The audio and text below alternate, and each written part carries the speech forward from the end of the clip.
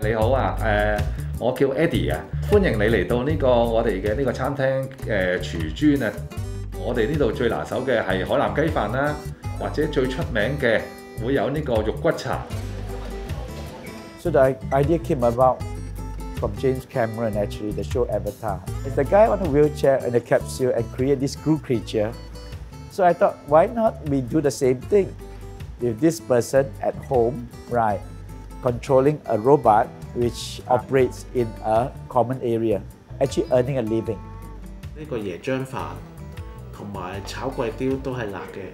That's what Project Dignity does, creating jobs for people who we feel should be engaged and be integrated back to society. Technology and social can come together. Nowadays, you see a lot of robots delivering goods and stuff like that. You go around spraying sanitizer.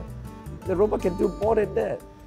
I don't see why we can't put a human form into that combination.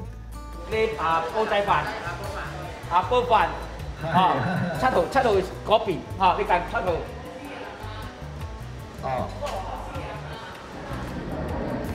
我係腦入邊咧有粒血管瘤，受傷咧其實佢離而家都有1年多啦。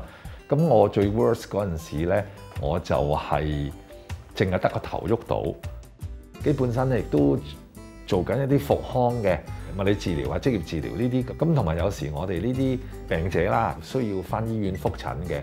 所以變咗係唔可以容許一種全職咁投入一份工作，都係好感激同埋我感覺好開心，咁就自己仲可以重投翻職場，憑到自己有嘅能力，仲可以做到一啲嘢咁樣啦。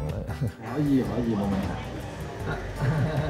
We want to reach out to more paraplegic out there, homebound, to say that, hey, come on, there is a job for you if you really want.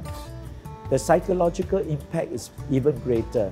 You actually give hope to the person who is actually controlling the robot. And my plan for it is very simple. In Dignity Kitchen, after we get this whole thing to do the reception, I'm going to put an octopus behind it to be able to collect money.